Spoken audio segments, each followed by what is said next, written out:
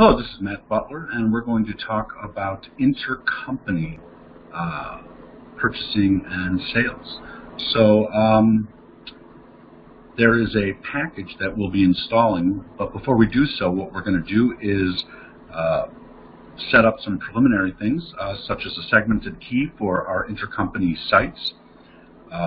So we'll go ahead and just go to keys. You can find that going to the menu. We can open it in a tab here, and we're already here, so we'll just make sure that we're refreshed and see. What we did was created IC site. This is important. That's what the code expects to find. And then I'm just going to name it company ID, and I gave it a segment of the same name, and just for flexibility, no breakdown of segments or anything like that. There's uppercase, Unicode, whatever your conventions are. What you're going to be storing here is a combination of the company key and the branch code, so that you can easily identify each one. So moving on, one of the processes that we perform is to automatically create sales orders in our target from purchase orders. And when we do so, what we want to do is automatically grab the sales order number and send it back to the purchase order. So what we did was we went ahead and we went to automation steps again. Just start typing. Here we got some automation steps here. I'm just going to right click, new tab, and here I am. So in automation steps, I'm going to select the field, and then I'm going to pick my table name, the purchase order. Then I'm going to go ahead and I'm going to find my vendor reference. So the vendor reference on the purchasing side is the sales order number on the sales side on the other end, and vice versa. What you'll find is in the sales order, we'll also be booking those sales orders with the purchase order as the reference number in the sales order. So you can easily see the relationship between the two.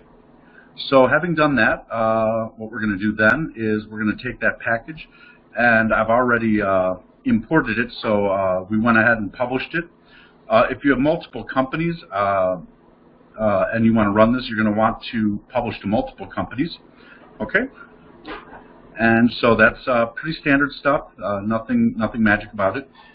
So once that's in, before you start putting together the relationships between customers and vendors or companies and your other companies, what you're going to want to do is come into the chart of accounts and set up the accounts, basically the tab, as an asset between the two companies. In this case, I have U.S., Canada, and Mexico. So here I'm in the U.S. So we're in the U.S. right now, right? And what I want to do, and for simplicity, I copied this, so I have Canada and Mexico, but I made it inactive. But you can see we've got the U.S. and Canada, U.S. and Mexico, and on the accounts, they don't have to be the same in each company. You could have completely different chart of accounts. This is just for the local companies. So when I go to my other companies, you'll see the same thing in my example, but this could easily be any number at all, because the configuration is tied to the vendor or customer, so or the payment method. Having said that, we created our chart of accounts here, and what we'll do next is we'll go ahead and we're going to set up a cash account against each of those, because we actually want to pay and receive monies through intercompany rather than actual money transfers. Now, it's not to say that you can't do a cash transfer and perform like an ACH or something, a transfer via the banking system, and credit or debit this account to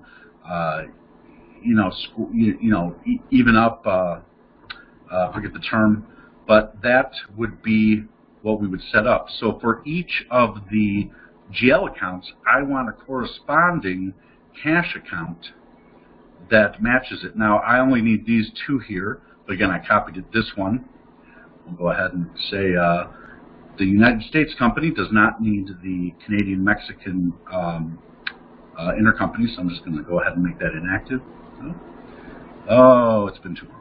So we'll reload that, and we'll go ahead and Canadian-Mexico.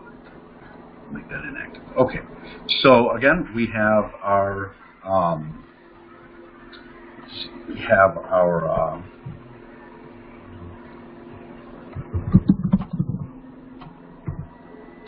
intercompany cash accounts, which will serve for our payment methods. Okay, so now that we have a GL account to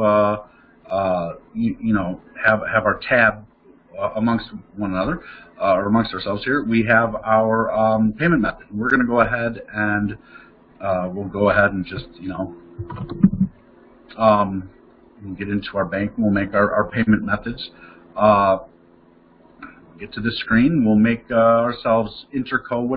Really, it's whatever you want to make it. IC, interco, whatever.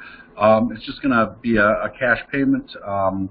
We're going to call this intercompany AR and AP, and then we do want to allow our different intercompany cash accounts to exist for that particular one. So again, I'm in the U.S., so I don't need to enable the relationship between Canada and Mexico. They can manage that within their own instance.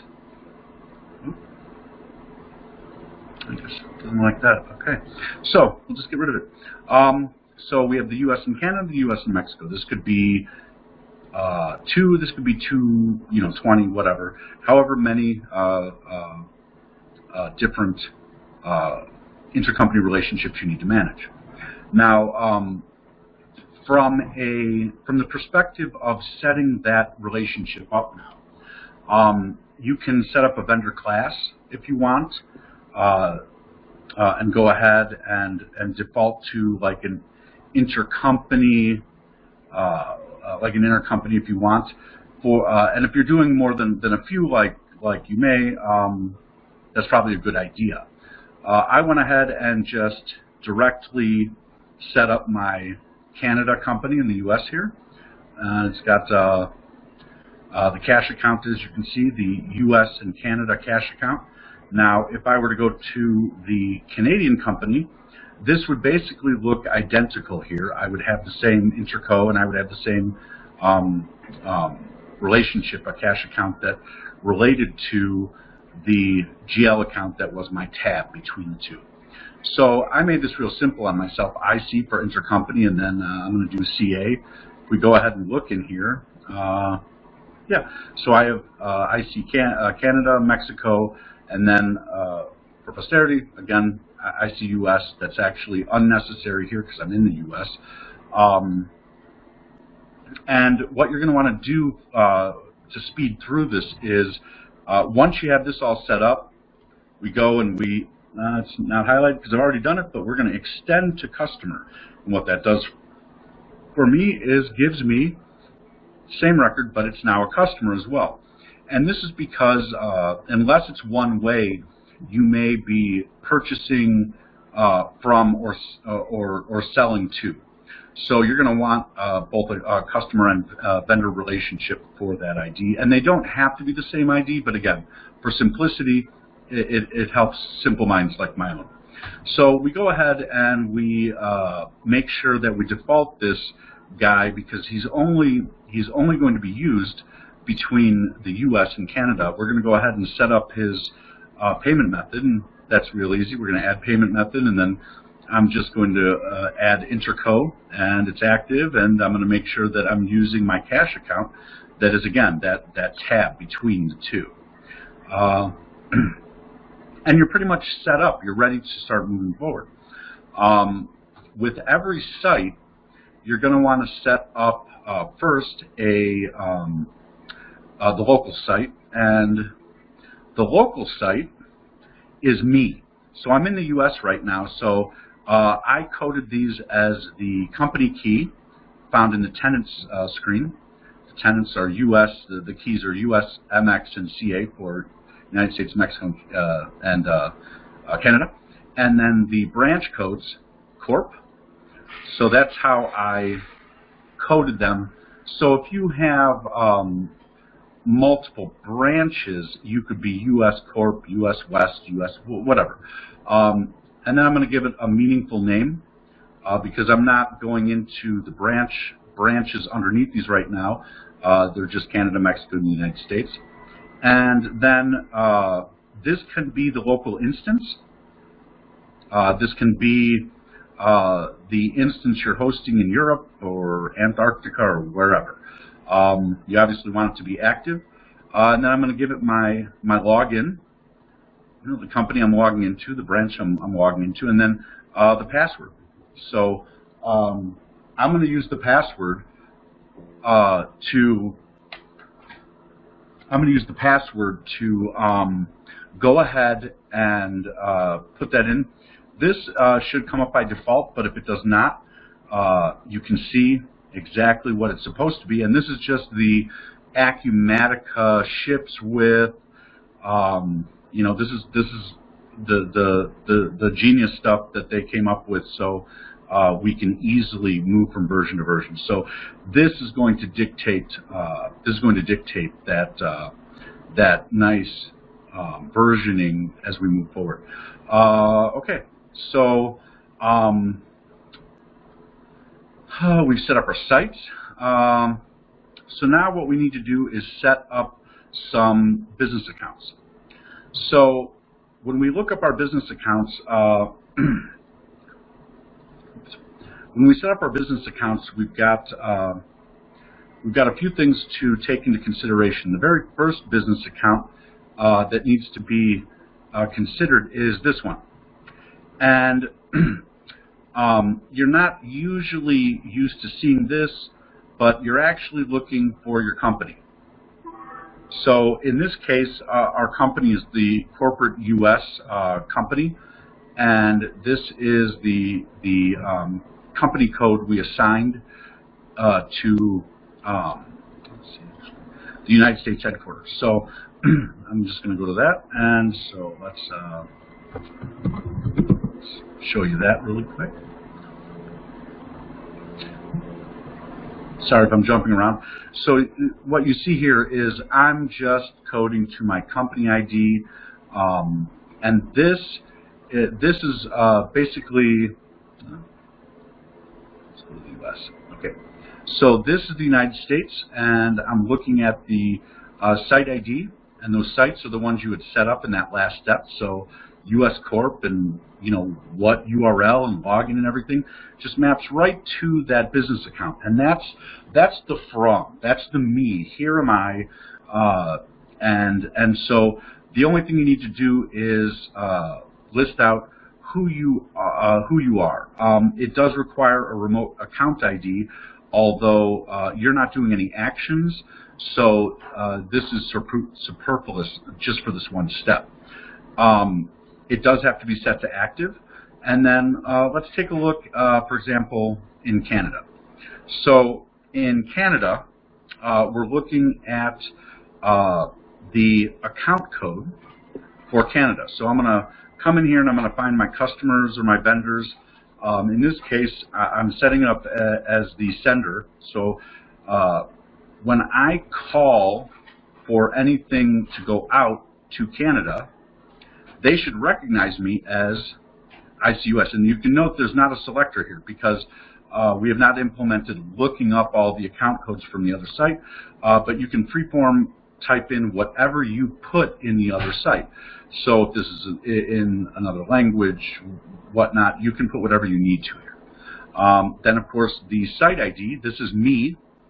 So the site ID is always who I am. And then I'm going to have some differing operations. For this example, I'm only showing a couple, the to and from, on purchasing and shipments. There's also, let's reorder this so it's easier to read. Let's make that 3. Okay. Okay.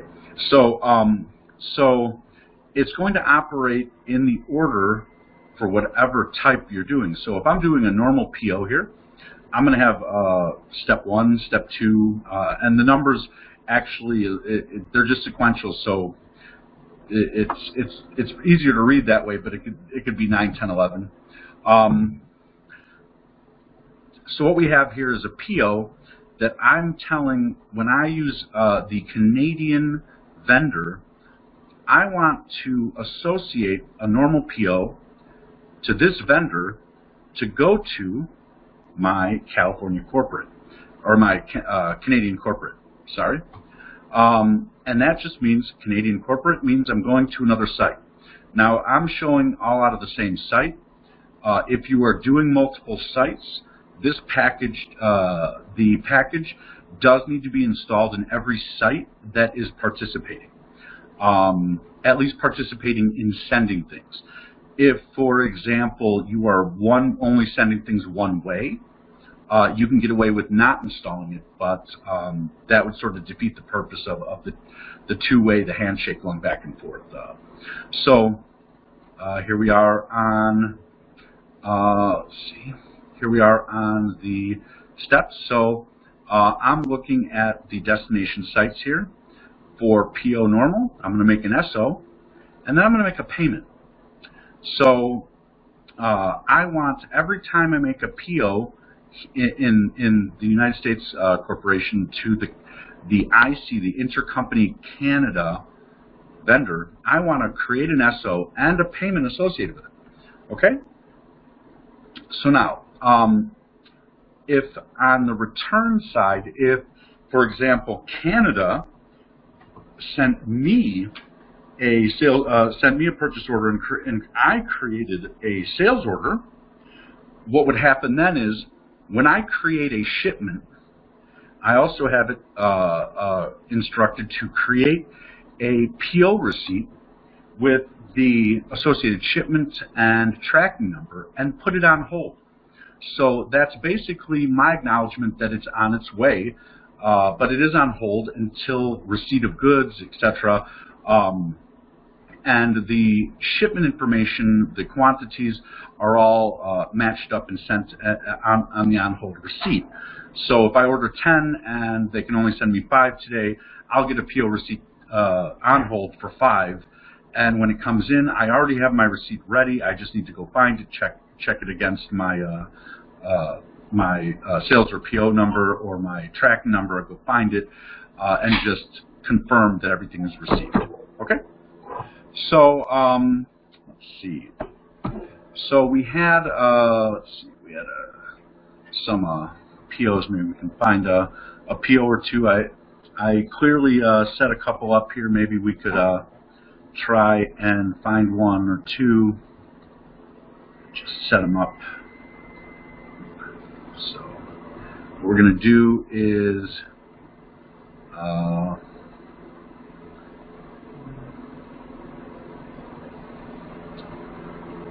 let's see. I'm in Canada. Let's stick with the U.S. first. We'll show the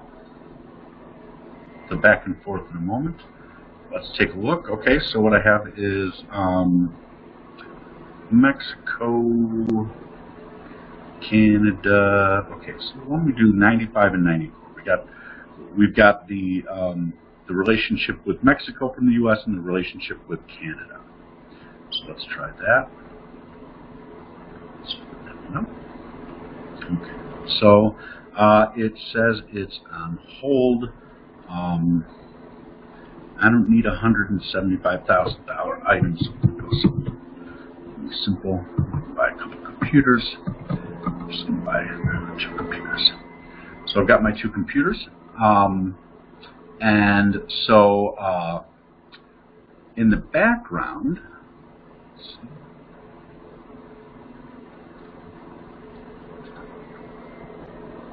In the background here, we have a purchase order on hold, and I'm going to go ahead and open up the process screen for intercompany. So here is my process screen in intercompany, and I've added that to both the sales order, I believe, and the purchasing, just intercompany transactions. But what I have is nothing, right? That's by design, because nothing's happened yet. Now I'm going to take this off a hold, and this is pending approval, okay? So we're going to save this, and once again, nothing. Now, the moment I approve this, so now it's an open PO, okay? And one of the things you should note is it's open, but we've opened up in that first step, we added vendor reference. So that's because when this ships, I want to be able to update the vendor reference while this is still open. So it's open. I'm going to go ahead and leave this field open so that when we book this as a sales order, the sales order number will come over here. So now if I come back and look at this screen, what I see is PO 795. And what you see is, oh, you know what? I need you to make, I guess I picked I picked Mexico. Okay. So I want you to make an SO with Mexico, and I also want you to go ahead and assign the intercompany payment, right? So, and that's coming straight from the order here. Here. So we told it, Mexico. Okay. So we told it as well as we did in Canada. We told Mexico, when you make a normal PO to ICMX, and let's just go to the purchase order. Yes, ICMX, right? What we want to see is an SO order and an AR payment to assign to it. So now I have an intercompany transaction waiting. We can add to the schedule. We're going to process this real time so you can see it. So let's see, we probably need what? I think we had another purchase order we're targeting. Okay, Canada. All right, so for Mexico, what did we do? We did 95 was 2 Acer laptops. Okay, so I'm going to go to Canada, and I'm going to go ahead and I'm going to change this to Acer 2. Simplicity. I don't need $750,000. Okay, so I'm going to order 3 Acer laptops here. Okay, so now I've got Canada and pending approval, and again, nothing showing up here for Canada yet. See, we have Mexico, but we do not have Canada. As soon as I approve it, I now have an open PO for Canada. And with the same, we put the same exact rules in for both. And if I refresh this now, I have both Canada and Mexico set up to create SOs and payments for those SOs. So let's set that aside for a little bit. All right, so I'm in Canada right now, and let's see. Our latest sales order is $43.69. So knowing that, and knowing that I have a sales order coming for Canada, I should expect to see the next number, whatever the next number is in sequence. So I'm going to go ahead and duplicate this tab so we can also look at Mexico. That's also important. So let's just go ahead and go back. And again, before doing any of this, let's see, 4364 completed. Okay, so before doing any of that, let's just make sure that in this case, receivables, we're going to look at our customer, and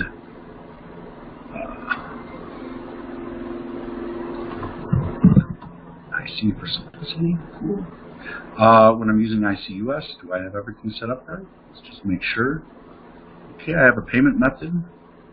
Let's view that payment method.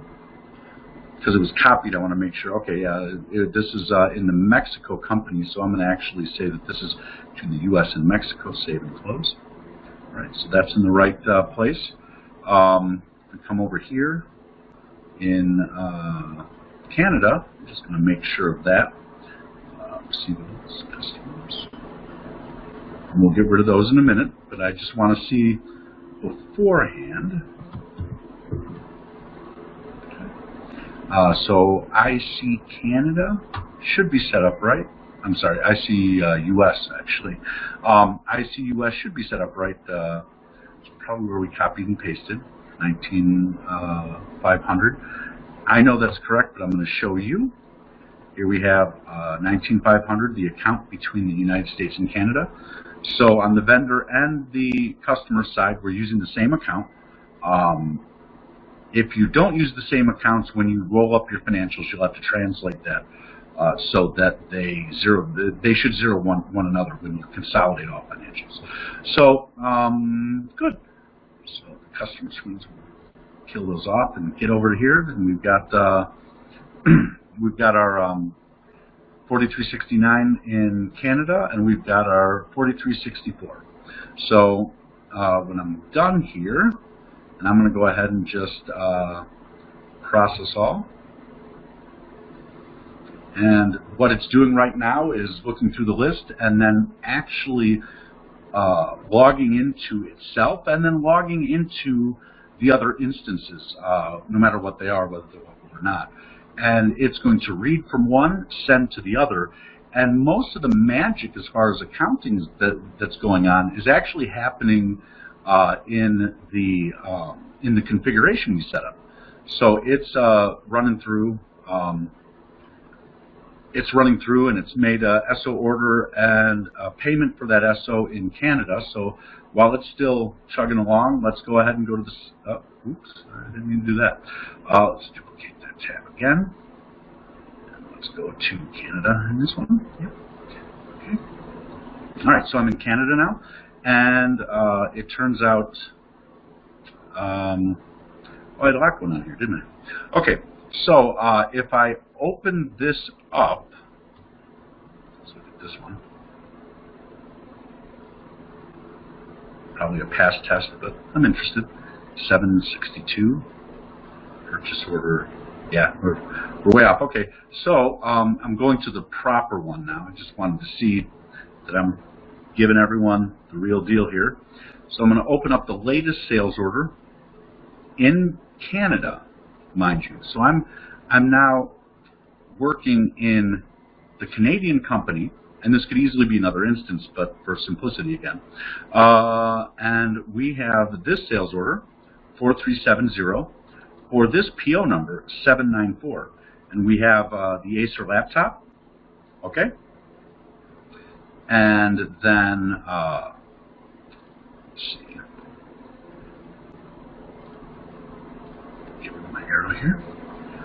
We have our Acer laptop, and it looks like it's done there. It's done, yes, okay. So here's our purchase order in the U.S. to Canada, right? So I ordered 3, okay.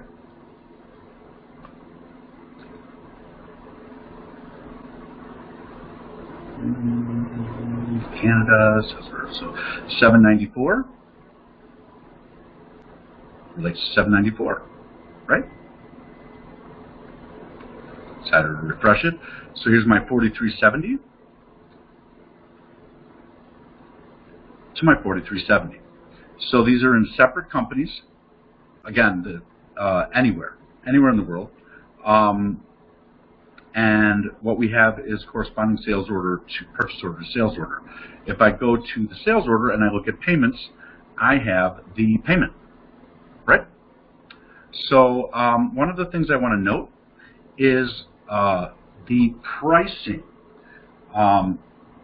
If you look closely at these, my purchase order, $250 a piece for $750.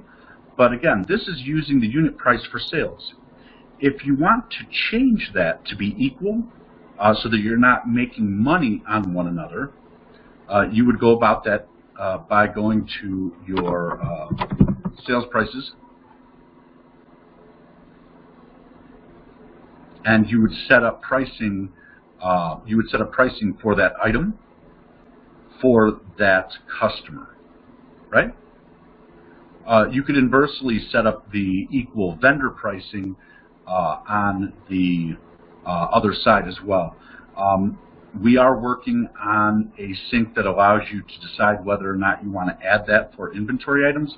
That is something we are looking at releasing in the very near future. So because I want everything to match, I'm going to go ahead and zip this down Yeah, we know it's not satisfied us because we're not trying to make money off of ourselves. I'm going to go ahead and save this. Ooh, I guess I should probably fix that if I'm reducing the price by 50%. Okay, so just a warning, letting you know you're not making gross profit. Okay, so what we have here is a sales order along with a corresponding payment. And if I look at this payment,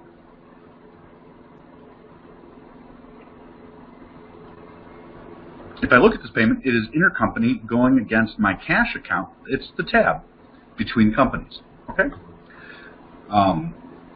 So no actual monies are being moved physically, but the receipting and the disbursement and receipt of those dollars is being recorded in that intercompany account. Okay, so let's get rid of that. Then we have here the Mexico side, 4364, and we have 4365 with the United States. Same sort of thing. What we have is a document for 2. Again, I'm going to change this to our standard pricing. And change our payment amount.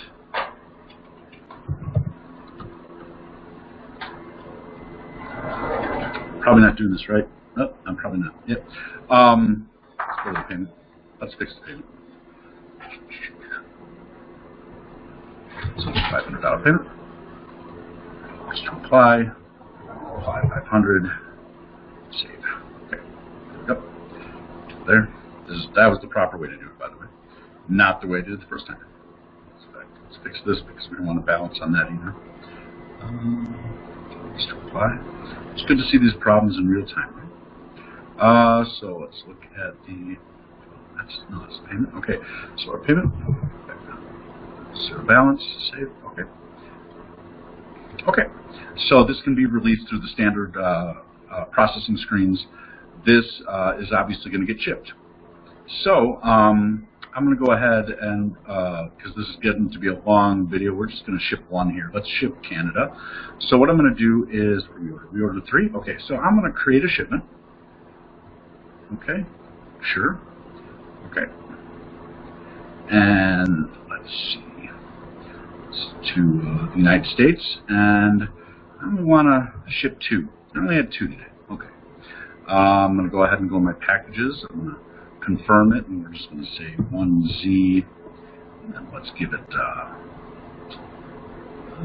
let's see, it's the Canadian order, so let's give it just for posterity, so we can see. Okay. So I'm going to save that. Actually, I'm going to confirm that. But before I do that, so let's. I'm in Canada, good. Okay, so I'm in Canada. I'm going to refresh this. Nothing here. I'm going to go ahead and on the shipment. Okay, so I'm on the shipment, right? I'm going to go ahead and just confirm it. And so now this is a confirmed shipment, ready to go.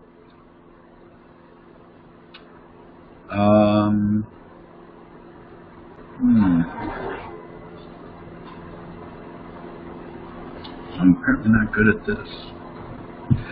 1, let's see. Okay, so I'll save that.